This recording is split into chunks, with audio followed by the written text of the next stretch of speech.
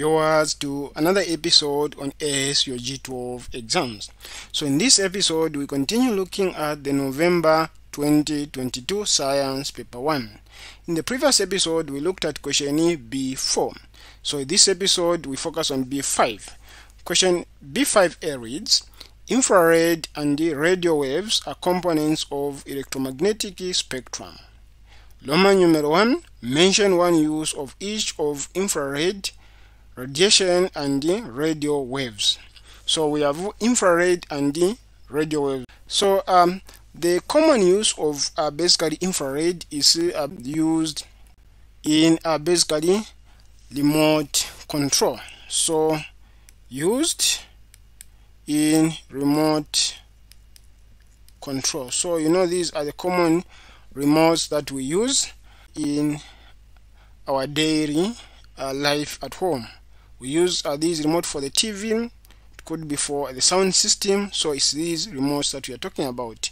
Then basically the other use that you can think of is it's used basically in security, used in security systems. So it detects the movements. So it could be the car, the alarm system. This is what it is used for. Then also used thirdly in thermal imaging. So these are basically cameras that normally detect people in the dark. So in the dark, when it's very dark, these cameras are able to detect the image. It could be of a person, it could be of animals. So these are basically the application of infrared. Then radio waves. So radio waves are basically used for communication. So used for communication.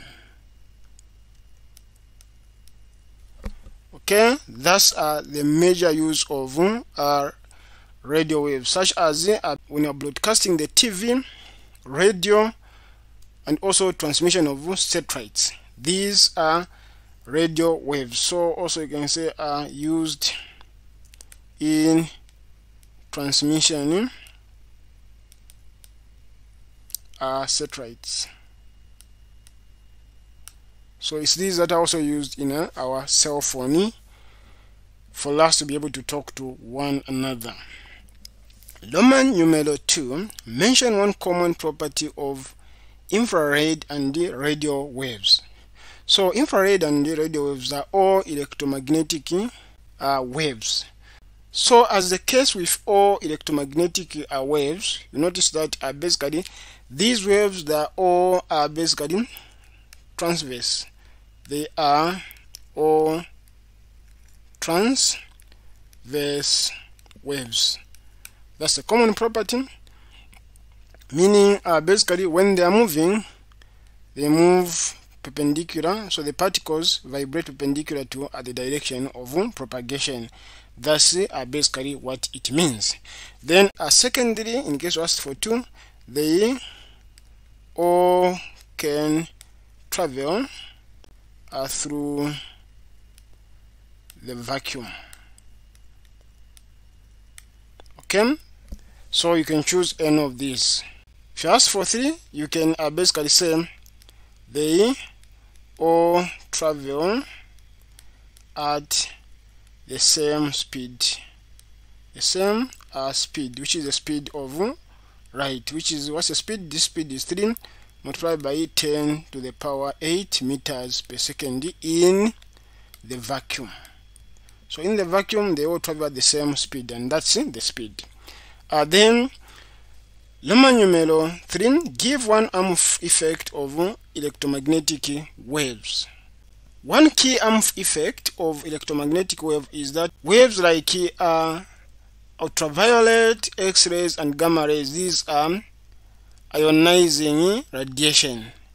So they are no electrons. So these electrons are basically, they can damage the cell. So they are basically ionizing process from these waves can lead to mutations in cells leading to cancer if proper protection is not used. So when you're handling this, you really need to be careful, otherwise they can lead to cancer. So they'll cause mutations in the cell of human beings, then lead to cancer. Let us look at question B. Give one difference in propagation between sound waves and electromagnetic waves. So basically the difference in propagation, which is the travel or the direction in which the wave is traveling. The sound wave, okay, is a longitudinal wave, while electromagnetic waves are basically transverse waves. So basically we are saying sound waves are longitudinal waves, thus the vibrations occur parallel to the direction of the wave, while in electromagnetic waves the vibrations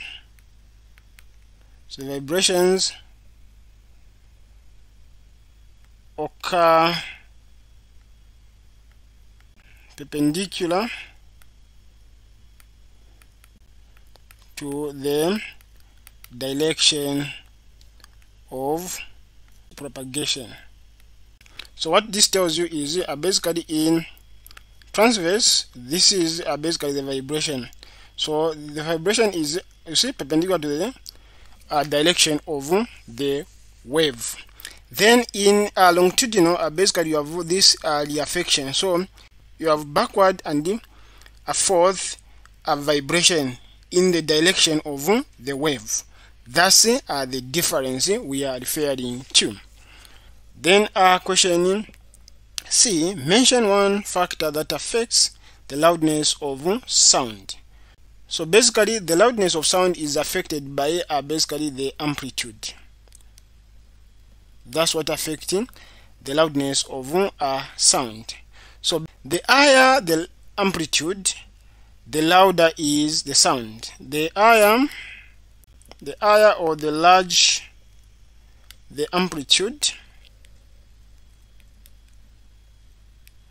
the louder is the sound. That's basically what you need to know. So meaning if the amplitude is smaller, the loudness will be low. That's the implication. Question D. A learner sees a flash of lightning and hears the thunder after 4.5 seconds. How far is the lightning from the learner? Take speed of sound in here to be basically 340 meters per second. So basically the question is how far is the learner? So we have to find the distance. Then we are given this to be speed and also given the time. So how do we find speed? So speed is given by distance over time. So we know speed is basically 340 meters per second. What's the time? Time is basically 4.5 seconds. So we are looking for D. So to find D, we just make D the subject of formula by crossing multiply. So we are saying S multiplied by T is equal to distance. So therefore distance is equal to S multiplied by T. So we just swap this one, this comes this one, comes this side. Then based on that, we know that a distance is equal to 340 meters per second, then multiplied by 4.5 seconds. Then you notice that this S and this S cancels, then what we do is 340 multiplied by 4.5. we are going to end up with basically 1,530 meters as our answer. So 1,530 meters. Thank you viewers for watching this episode. If you find this video to be helpful, please consider liking, and also if you're new to this channel, consider subscribing. By liking, subscribing and sharing, you are going to help us improve our visibility. A simple like from you makes a big difference. So once you subscribe to our channel and go to our channel, we discover that we've got so much content. So we've got mathematics based revision questions, we've got physics, we've got chemistry, then we've got also topic based section for all the subjects. And this is the best section for you if you're having any challenges in any particular topic.